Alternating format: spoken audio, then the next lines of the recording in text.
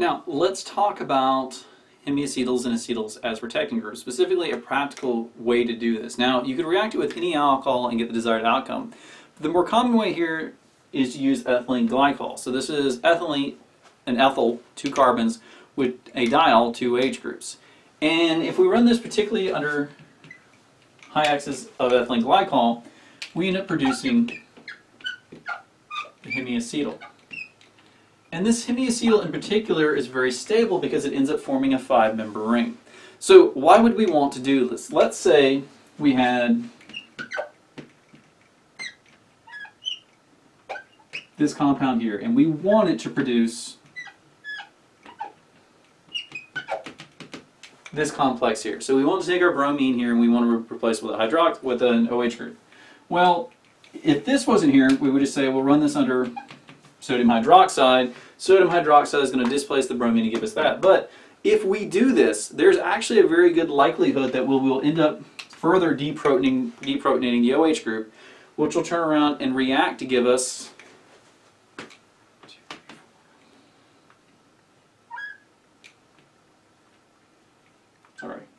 make sure I did show this to you right.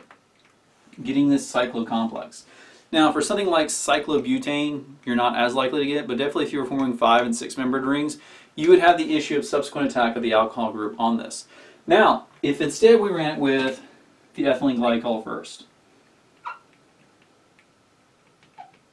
Sorry. Then we ran it with the sodium hydroxide, and then we acidified it. The intermediate reagent here, after the ethylene glycol, is this complex.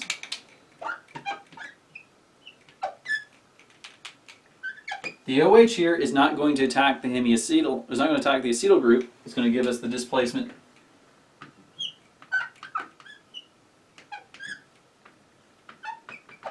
to give us this alcohol, and then when we add the H+,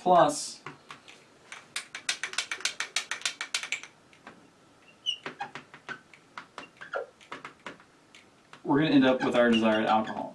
So again, the purpose of the ethylene glycol here is to form the acetyl complex, which will be resistant to other reactions we're going to try to run down the road. In this case, I'm talking about trying to use nucleophilic substitution to remove a halogen.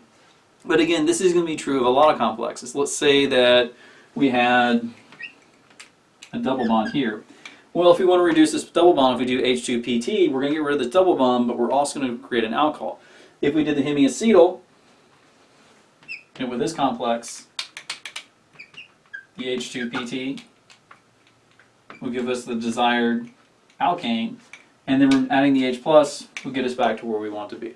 So again, it doesn't come up a super lot, I will acknowledge that in this video, but do be aware that if you do want to prevent your aldehydes and ketones from reacting, see the previous video on how we get to it, but you can use ethylene glycol to form the acetyl, and the acetyl there is going to protect your aldehyde and ketone groups and ensure that basically they don't play a role in subsequent reactions.